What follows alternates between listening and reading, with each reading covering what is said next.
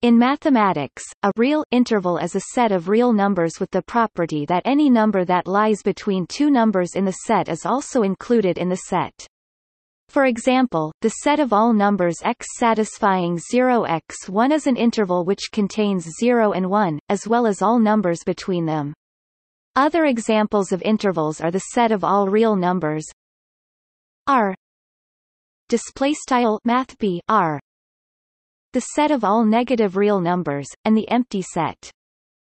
Real intervals play an important role in the theory of integration, because they are the simplest sets whose size, or measure, or length, is easy to define. The concept of measure can then be extended to more complicated sets of real numbers, leading to the Borel measure and eventually to the Lebesgue measure. Intervals are central to interval arithmetic, a general numerical computing technique that automatically provides guaranteed enclosures for arbitrary formulas, even in the presence of uncertainties, mathematical approximations, and arithmetic round-off. Intervals are likewise defined on an arbitrary totally ordered set, such as integers or rational numbers. The notation of integer intervals is considered in the special section below. Topic: terminology. An open interval does not include its endpoints, and is indicated with parentheses. For example, 0, 1 means greater than 0 and less than 1. A closed interval is an interval which includes all its limit points, and is denoted with square brackets. For example, 0, 1 means greater than or equal to 0 and less than or equal to 1. A half-open interval includes only one of its endpoints, and is denoted by mixing the notations for open and closed intervals. 0, 1 means greater than 0 and less than or equal to 1, while 0, 1 means greater than or equal to 0 and less than 1. A degenerate interval is any set consisting of a single real number. Some authors include the empty set in this definition. A real interval that is neither empty nor degenerate is said to be proper, and has infinitely many elements. An interval is said to be left-bounded or right-bounded if there is some real number that is, respectively, smaller than or larger than all its elements. An interval is said to be bounded if it is both left and right-bounded, and is said to be unbounded otherwise. Intervals that are bounded at only one end are said to be half-bounded. The empty set is bounded, and the set of all reals is the only interval that is unbounded at both ends. Bounded intervals are also commonly known as finite intervals. Bounded intervals are bounded sets, in the sense that their diameter, which is equal to the absolute difference between the endpoints, is finite. The diameter may be called the length, width, measure, range, or size of the interval. The size of unbounded intervals is usually defined as plus infinity, and the size of the empty interval may be defined as 0 or left undefined. The center midpoint of bounded interval with endpoints a and b is a plus b, 2, and its radius is the half-length, a minus b, 2. These concepts are undefined for empty or unbounded intervals. An interval is said to be left open if and only if it contains no minimum, an element that is smaller than all other elements, right open if it contains no maximum, and open if it has both properties. The interval 0, 1 equals x, 0x. An interval is said to be left closed if it has a minimum element, right closed if it has a maximum, and simply closed if it has both. These definitions are usually extended to include the empty set and to the left or right unbounded intervals, so that the closed intervals coincide with closed sets in that topology. The interior of an interval I is the largest open interval that is contained in I. It is also the set of points in I which are not endpoints of I. The closure of I is the smallest closed interval that contains I, which is also the set I augmented with its finite endpoints. For any set X of real numbers, the interval enclosure or interval span of X is the unique interval that contains X and does not properly contain any other interval that also contains X.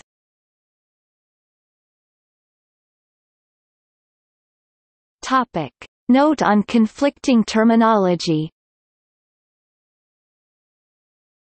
The terms segment and interval have been employed in the literature in two essentially opposite ways, resulting in ambiguity when these terms are used. The Encyclopedia of Mathematics defines interval without a qualifier to exclude both endpoints, i.e., open interval, and segment to include both endpoints, i.e., closed interval, while Rudin's Principles of Mathematical Analysis calls sets of the form a, b intervals and sets of the form a, b segments throughout. These terms tend to appear in older works. Modern texts increasingly favor the term interval, qualified by open, closed, or half-open, regardless of whether endpoints are included.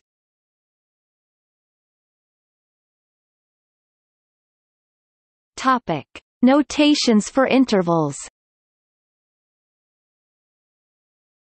The interval of numbers between a and b, including a and b, is often denoted a, b. The two numbers are called the endpoints of the interval.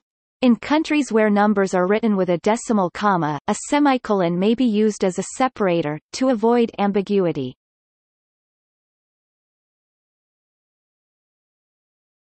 Topic: Including or excluding endpoints. To indicate that one of the endpoints is to be excluded from the set, the corresponding square bracket can be either replaced with a parenthesis, or reversed. Both notations are described in International Standard ISO 31-11. Thus, in set builder notation, a, b equals a, b equals x element of R a x b, a, b equals a, b equals x element of R a. X b a b equals a b equals x element of R a x b, a b equals a b equals x element of R a x b. Display style begin aligned color red orange a b color red orange equals math open color red orange a b math close color red orange and equals x in math b r mid a color red orange. Note that a and a each represents the empty set, whereas a denotes the set a. When a greater than b, all four notations are usually taken to represent the empty set. Both notations may overlap with other uses of parentheses and brackets in mathematics. For instance, the notation a, b is often used to denote an ordered pair in set theory, the coordinates of a point or vector in analytic geometry and linear algebra, or sometimes a complex number in algebra. That is why Bourbaki introduced the notation a, b to denote the open interval. The notation a, b too is occasionally used for ordered pairs, especially in computer science. Some authors use a, b to denote the complement of the interval a, b, namely, the set of all real numbers that are either less than or equal to a, or greater than or equal to b.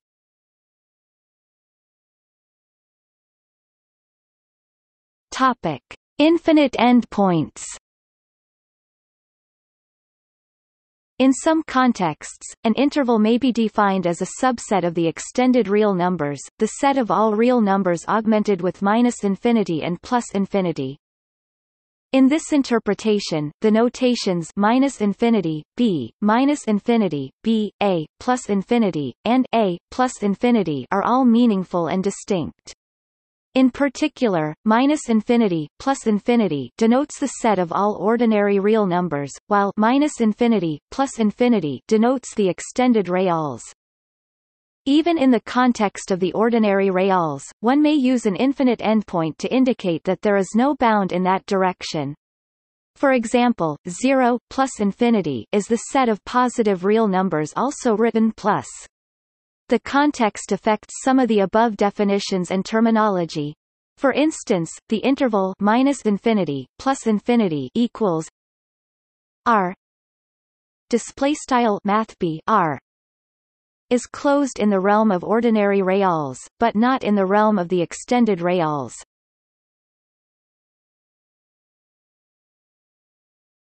Topic: Integer intervals. The notation a, b when a and b are integers, or a, b, or just a, b is sometimes used to indicate the interval of all integers between a and b, including both. This notation is used in some programming languages. In Pascal, for example, it is used to formally define a subrange type, most frequently used to specify lower and upper bounds of valid indices of an array.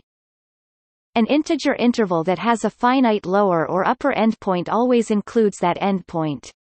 Therefore, the exclusion of endpoints can be explicitly denoted by writing a b-1, a +1, b, or a +1, b-1.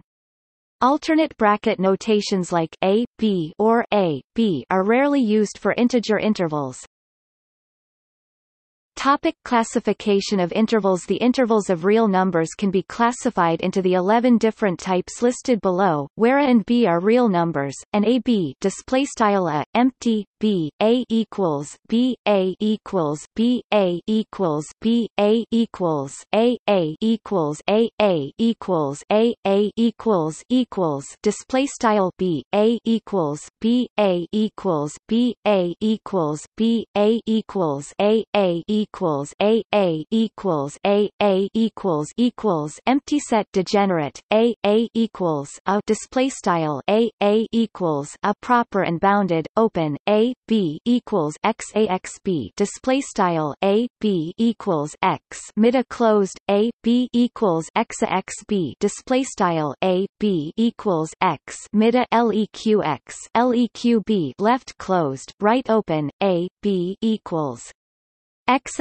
b display style a b equals x mid a leq x left open right closed a b equals x b display style a b equals x mid a left bounded and right unbounded left open a plus infinity equals x greater than a display style a plus inft equals x mid x greater than a left closed a plus infinity equals x a display style a plus inft equals x mid x geq a left unbounded and right bounded right open minus infinity b equals x b display style inft b equals x mid x right closed minus infinity b equals x b display style inft b equals x mid x leq b unbounded at both ends simultaneously open and closed minus infinity plus infinity equals r display style inft plus inft equals math b r. Topic: properties of intervals. The intervals are precisely the connected subsets of R. Display style math b r. It follows that the image of an interval by any continuous function is also an interval. This is one formulation of the intermediate value theorem. The intervals are also the convex subsets of R. Display style math b r. The interval enclosure of a subset X R. Display style X subset X math b r is also the convex hull of X. Display style X. The intersection of any collection of intervals is always an interval. The union of two intervals is an interval if and only if they have a non-empty intersection or an open endpoint of one interval as a closed endpoint of the other, e.g. a b c equals a c. Display style a b cup b c equals a c. If R display style math b r is viewed as a metric space, its open balls are the open bounded sets C plus R, C minus R, and its closed balls are the closed bounded sets C plus R, C minus R. Any element X of an interval I defines a partition of I into three disjoint intervals I1, I2, I3, respectively, the elements of I that are less than X, the singleton X equals X display style X equals X, and the elements that are greater than X. The parts I1 and I3 are both non-empty and have non-empty interiors if and only if X is in the interior of I. This is an interval version of the trichotomy principle.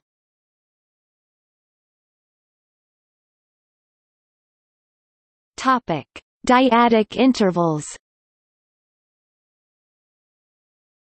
A dyadic interval is a bounded real interval whose endpoints are j 2 n text style frac j 2 caret n and j plus 1 2 n text style frac j plus 1 2 caret n, where j text style j and n text style n are integers. Depending on the context, either endpoint may or may not be included in the interval. Dyadic intervals have the following properties. The length of a dyadic interval is always an integer power of 2. Each dyadic interval is contained in exactly one dyadic interval of twice the length. Each dyadic interval is spanned by two dyadic intervals of half the length.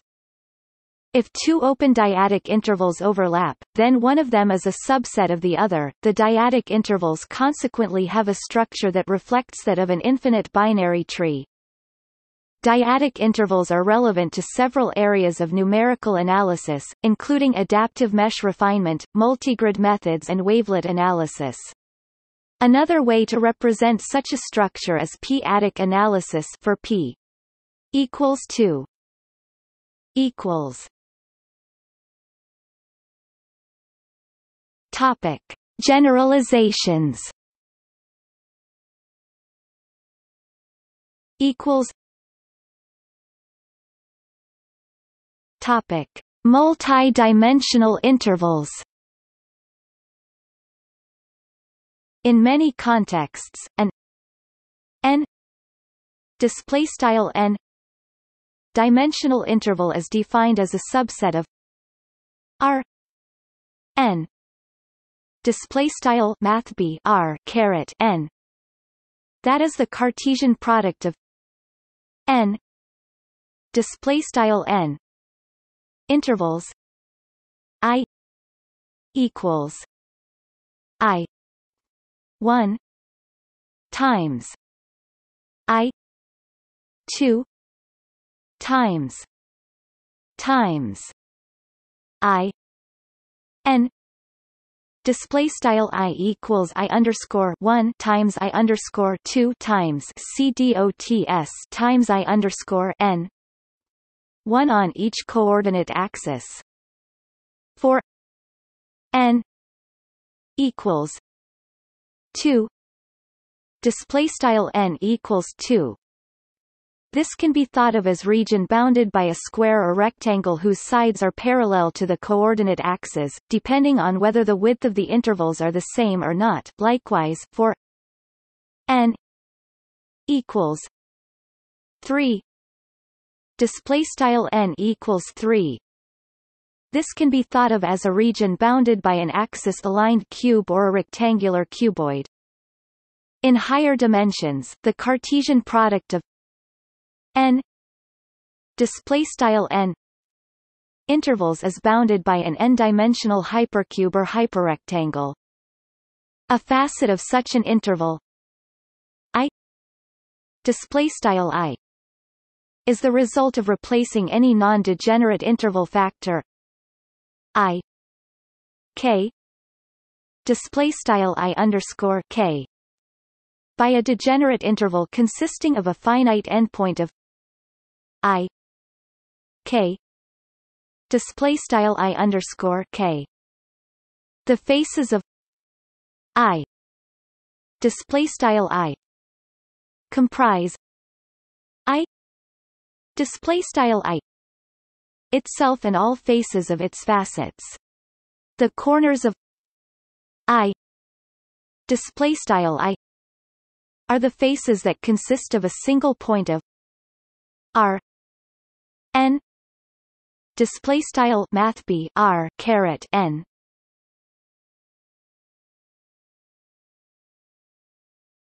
Topic: complex intervals. Intervals of complex numbers can be defined as regions of the complex plane, either rectangular or circular. Topological algebra intervals can be associated with points of the plane, and hence regions of intervals can be associated with regions of the plane. Generally, an interval in mathematics corresponds to an ordered pair x, y taken from the direct product r times r of real numbers with itself. Often it is assumed that y greater than x. For purposes of mathematical structure, this restriction is discarded, and reversed intervals where y minus x the direct sum algebra r plus times display style r o plus r plus times has two ideals x 0 x element of r and 0 y element of r. The identity element of this algebra is the condensed interval 1 1. If interval x, y is not in one of the ideals, then it has multiplicative inverse 1 x 1 y. Endowed with the usual topology, the algebra of intervals forms a topological ring. The group of units of this ring consists of four quadrants determined by the axes, or ideals in this case. The identity component of this group is quadrant I. Every interval can be considered a symmetric interval around its midpoint. In a reconfiguration published in 1956 by M. Warmus, the axis of balanced intervals x minus x is used along with the axis of intervals x that reduce to a point. Instead of the direct sum r displaystyle r o plus r, the ring of intervals has been identified with the split complex number plane by M. Warmus and D.H. Lemmer through the identification z equals x plus y 2 plus j x minus y 2. This linear mapping of the plane, which amounts of a ring isomorphism, provides the plane with a multiplicative structure having some analogies to ordinary complex arithmetic, such as polar decomposition. Equals. Topic. See also. Equals. Inequality. Interval graph. Interval finite element. Interval statistics.